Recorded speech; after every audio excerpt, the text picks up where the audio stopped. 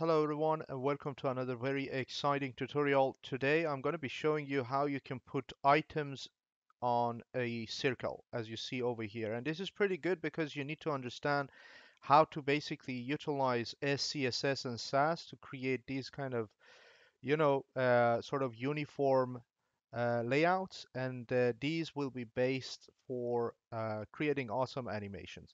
So let's just get started by learning how to put stuff around a circle. So I'm going to start fresh. Uh, as always, I need to tell you I'm using the code codity.io to create these prototypes. Let's start by creating a container, and then I'm going to put like 8 sort of divs within that container. And the way to do that is div multiplied by 8 in this editor, and then press tab. You're going to get 8 divs. Now going back, I'm just going to style in the CSS. I'm going to style my container to be, the position to be absolute, left 50%, top 50%. I'm essentially centering the container over here, right? And now I'm actually gonna go and use SCSS or Sass predominantly here for this uh, tutorial. Just gonna press save, and the reason why I'm doing that is because using Sass I can get like programming language functions and constructs and iterative items. For example, I can use num elements here as a variable. I know that I have 8 in my HTML over here, so I need to keep track of that. The other thing is that since we are going to make a circle out of it, let's just create the circle first. So 200 pixel, height 200 pixel, and then maybe a border 1 pixel solid, maybe DDD. All right. Now I'm just going to translate minus 50% and minus 50% to kind of center this in the middle of the window. And the last part is to make it a circle, the border radius 50%, right? So you can see that I have a circle over here. Now, what I want to do is that I want to keep track of this as well. So width and height here. So I'm just going to call it radius here, and I would put 200 pixels, right? Now I'm just going to go ahead and change these to radius because I already defined it in this variable over here. Now you can see that I get the same thing, right? Now the next step is to style our dots, or basically our divs over here, right?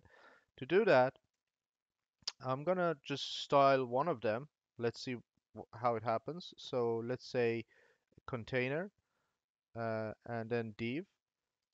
Basically, I'm just gonna say width, maybe, I don't know, 40 pixel, height 40 pixel, and then background color. I'm just gonna use orange here. You'll see that it looks like this. Setting the position absolute, we'll put all of them above each other. Then border radius. This border radius is 50% to make it round and nice. Now I need to kind of center it over here, right? So I'm just going to say left 50%, top 50%, right?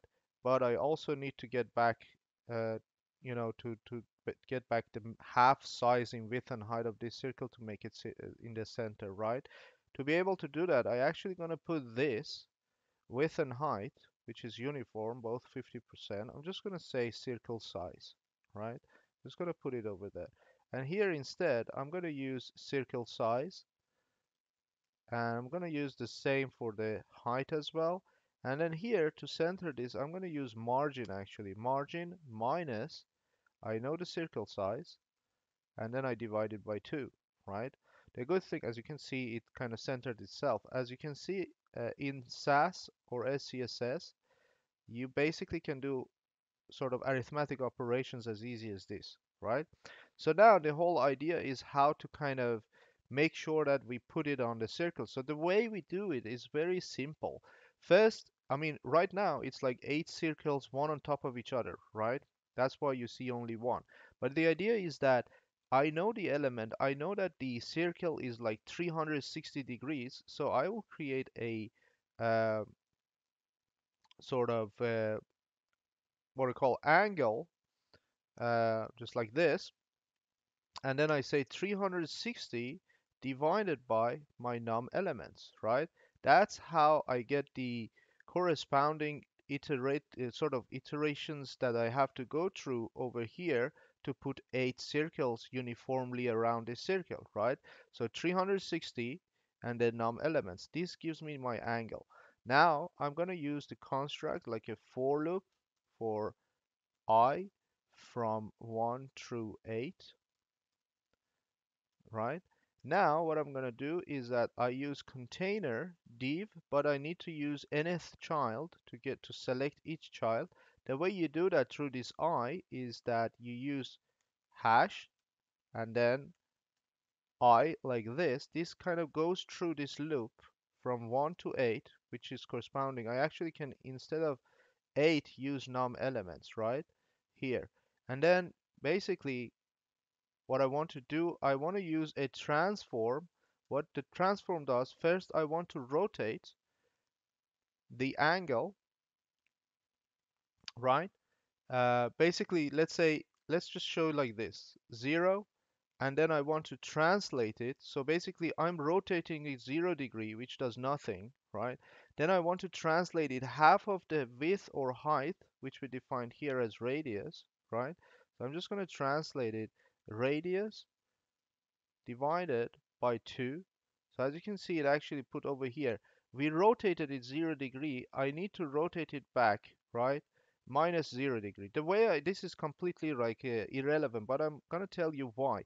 We need to start from an angle 0. So I'm just gonna set 0. And then every iteration, I want to add this angle to my this rot variable, right? So for example, it will start from 0, then we add first angle is going to be like over here maybe, and then here, and then here, and then here on this iteration down here. So here, I already have the rot 0. I'm just going to put rot instead of 0 here, which starts with 0, obviously. But now, obviously, what you need to do is multiply this by degree. So degree, because the rotation is by degree. Instead of this, I'm just going to say minus 1 degree, right? Now, after each of these iterations, at the end of these iterations, I want to say, I want my rod to be rod plus angle, right? The angle that I have. So now, if you see, all the circles are uniformly uh, put on the circumference of the circle, right? Circumference of the circle. Now, why? The reason why is that in this for loop, what happens is that the first time the rod is initialized by 0, so it will put 0 over here. So the angle will be 0, and it translates it to the half of the, the width or height, or what we call radius of this circle, and put it over there, right? So predominantly here. And then it adds the rod value by the angle, which is here on top, 360 divided by num elements, which is pretty much like this angle over here, right? Or even this angle or this angle, talking about the amount of it. And then it basically, on next iteration of the for loop, it instead uses that rod and it goes all around until it gets 360, right? So it starts from here, goes here, goes here, goes here, goes here, goes here, goes here, goes here, and comes here. So, and then now, if you basically remove the border radius border here, you'll see that now it actually is very nicely uniform, and then you even can change the good thing with Sass is that now you can change these values. So for example, if I change the circle size from 40 to 20, you will still get the same thing but smaller circles. Now I can even make these from 8 to 12, right? But also I need to go ahead and add 4 more because I only have 8 here, so 4 more here. You'll see that you still get the same thing with the more circles around the circle, right? So okay, now this is going to be the base of some of the awesome animations or tutorials that we're going to have later on. I can actually showcase some of them for you, so you'll see the power of this when you start using Sass or SCSS. So in the future tutorial, we're going to see how we can create, for example, this one, how we can create something like this. Pretty cool, right? I actually personally like this very much. And then also something like this, right? And these are all based on the fact that, based on how you actually put sort of circles around the circumference of a bigger circle. So I hope you enjoyed this tutorial. Please like or share this video and subscribe if you haven't already subscribed. And I wish to see you very